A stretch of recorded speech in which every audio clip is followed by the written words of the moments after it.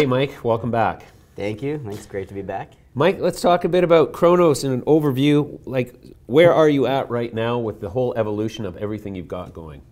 Yeah, everything we're in great shape. So I think the story for the last year or so was sort of building, getting the platform ready, and this year and where we are now, it's execution. So it's been we're expanding. Now the expansions, at least a few of them are online, and we're seeing great yields, seeing great quality, and great reviews from patients. Cool. So continuing the growth in international markets, making sure we can fill distribution channels. We're having Israel continuing to have great progress there. Sure. So we're very happy with where we're at. Mm-hmm.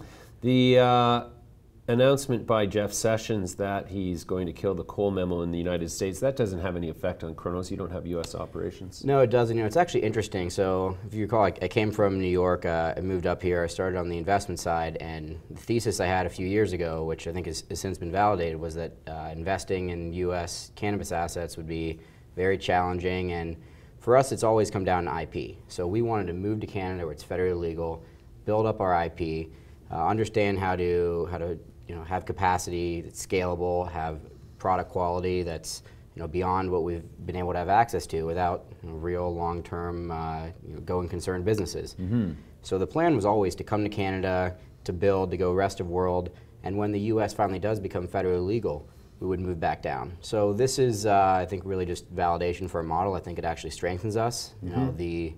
That's, I guess, as a CEO, as a citizen there, and I'm a dual citizen. I think I have a lot of friends that have businesses there. I think it's really unfortunate. I think that at a minimum we should see some type of research opened up in the U.S. to allow for, for still the furthering of healthcare. But mm-hmm. As far as business it doesn't affect us negatively. If anything, I think it's a positive. Okay, enough about Jeff Sessions in the U.S. Let's talk about happier things.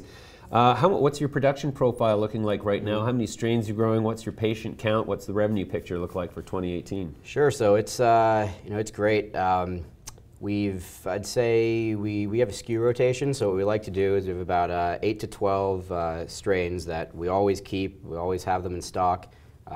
Patients want consistent medicine. And then I'd say at any given time over the next 6 months, we'll probably have 43 total strains that we'll have available.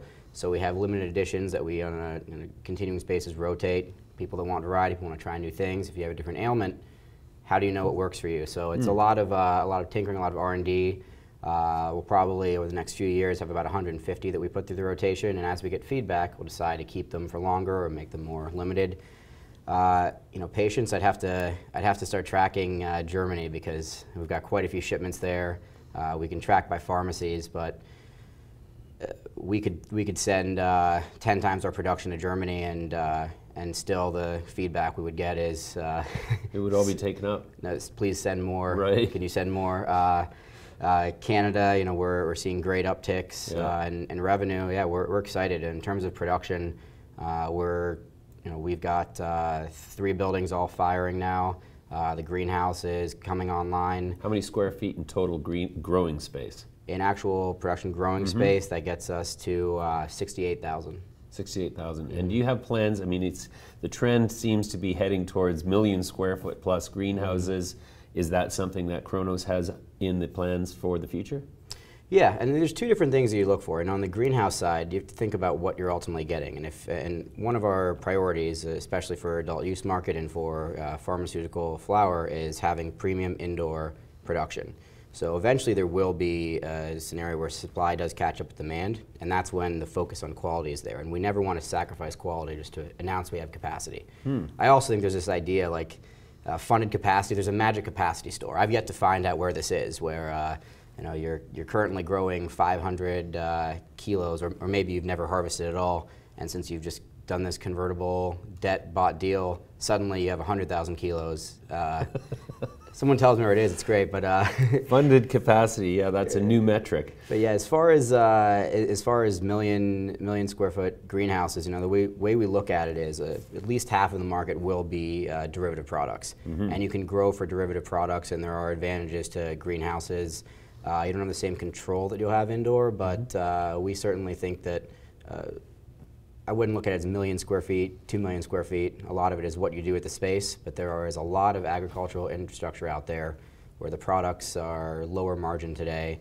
There's already labor in place, and that's the kibbutz we went to in Israel. That was a big factor. It's 5,000 acres. They grow food and they export to 35 different countries there. 1 million square feet is not difficult. It's 1,000 on-site members that are skilled agricultural labor there. We could build way more than, or even convert more than 1 million square feet. It wouldn't take us long at all. We already have the team that can build it. So I think leveraging that infrastructure rather than trying to sort of do everything greenfield is a huge part of our strategy.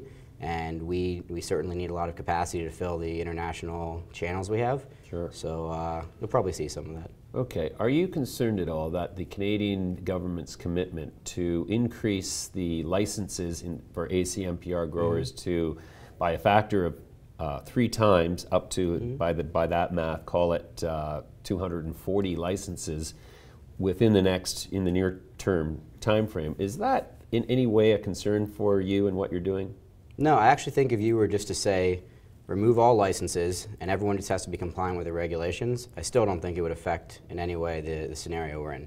When I think of where most of the capacity is likely to come from, I would say that there is probably 6 to 8 LPs that are going to make up 80 to 90% of the capacity. If you look at the trajectory of expansion, of being able to actually get to some scale, over the first 2 years that licenses were issued, look at where scale is. The total amount of production that's available online today, after 4 years of a licensed program, you still don't have 100,000 kilos being harvested. Right? So eventually, is it possible? Sure, but I still think that the new licenses, most of them are eventually going to pivot and end up focused on being a craft producer, focus on value-added products. We plan in our business model is the expectation that there will be enough supply. If you were to ask Diageo or AB InBev, are you worried that other people may be able to start breweries or liquor companies? They don't care. Is your product good? Do people want your product over the next? Not right. Is the product available? Sure. Huge advantage today that there's a shortage, but still, if your product's not good, someone will go to the black market. You bet. So what it comes down to is not who else is allowed to produce, it's can someone produce as well as you can produce? Are you keeping your customers happy? And that's the important thing. And if you are building your business on a regulatory barrier, you're going to fail. All right, we'll leave it there for now. Mike, thanks for joining us today.